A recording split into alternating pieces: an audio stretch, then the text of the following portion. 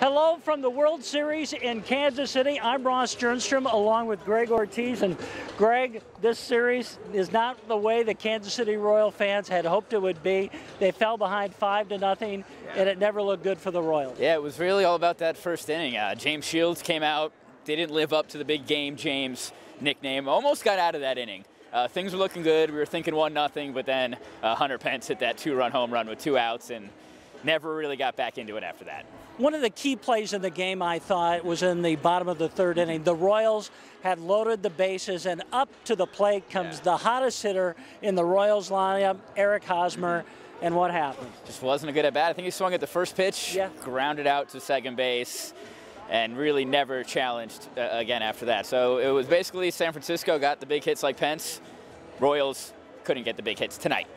One thing I noticed is that San Francisco, they're used to the World Series. They're very much an experienced team. They've been in 3 of the past 5 World Series, and you could just sense that they were calm and collected, and maybe the Royals were a little too excited for Game 1. It might have been a little bit too big of a stage for these Royals. I mean, none of them have ever been in this situation. It hasn't hurt them the rest of the playoffs, but the World Series is a different beast. The World Series is not a wild card playoff. It's not the League Championship Series.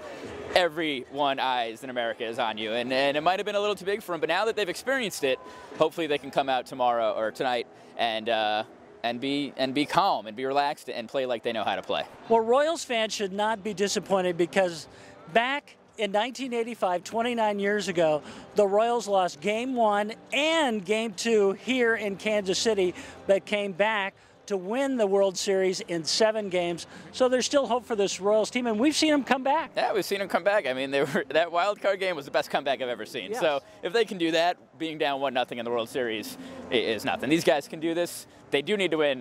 They do need to win Wednesday's game, though, or else they might be in a little bit of trouble. You ready for Game 2 down here in the series? Yeah, we'll be here, ready for Game 2. Game 1 was a lot of fun. My first World Series. It's fun. It's electric. It's just a fun atmosphere. Good time. You wouldn't believe how many people you know and you've seen in the past and in the stars that are here tonight. Well, for Greg Ortiz, I'm Ross Jernstrom. Thanks for joining us on Facebook. We'll be back with Game 2 on Wednesday night.